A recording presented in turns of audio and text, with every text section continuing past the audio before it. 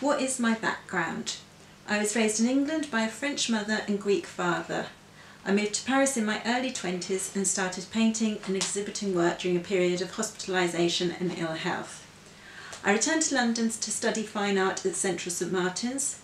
Subsequently, I became involved in the Women's Art Library, researching feminist performance artists of the 1970s and creating my own performances. I went on to study an MA in art history at the Courtauld Institute of Art. Am I inspired by other artists, and if so, who and why? I'm inspired by the historical breadth of female artists, from 17th century Baroque painter Artemisia Gentileschi to contemporary photographer Anna Gaskell. For my MA dissertation, I explored the exclusion of women artists from art history and academic training. I based my dissertation on the book A Room of One's Own by Virginia Woolf, in which she says that as women we think back through our mothers. Thus my inspiration follows this imperative of creating dialogues and engaging with women artists, both past and present. If I had to describe my work in one sentence, what would it be? My work draws from a dialogue between my own personal experiences, psychoanalysis, and my studies of art history and feminism. Can I say a bit about my process? I usually come across a narrative or image that in some way resonates with my own stories. I then find a background to use, and using my performance stills and other images sourced from different media, I create a collage to work from.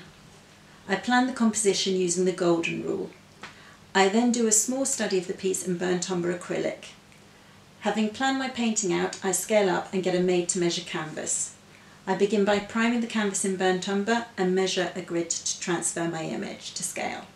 The stages are then as follows: charcoal drawing stage, drawing in burnt umber oil paint, the dead painting, which is monochrome oil painting, followed by the first painting stage, second painting stage, and the glaze. I follow the fat over lean rule for this process. Because I'm predominantly self-taught, my early large paintings took me up to 1.5 years, as I would do numerous layers of glaze until I was happy. Now they take me about 3 to 6 months. Do I keep track of trends in the art market, art world, and do they influence me? Whilst I keep track of trends in the art market and art world, they do not influence my work.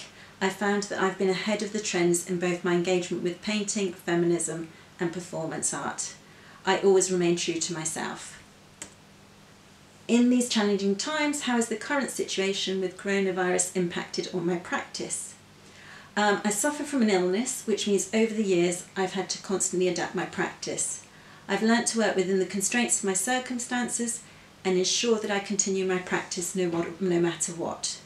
The main impact is being unable to get to my studio and no longer be on my own.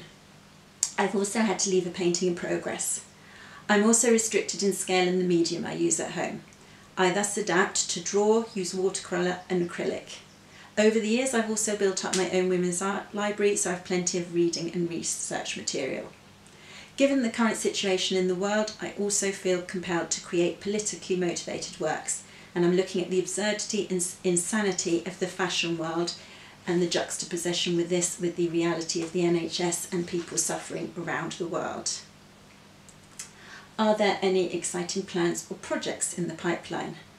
I'm currently at the early stage of painting that references my time living in Paris.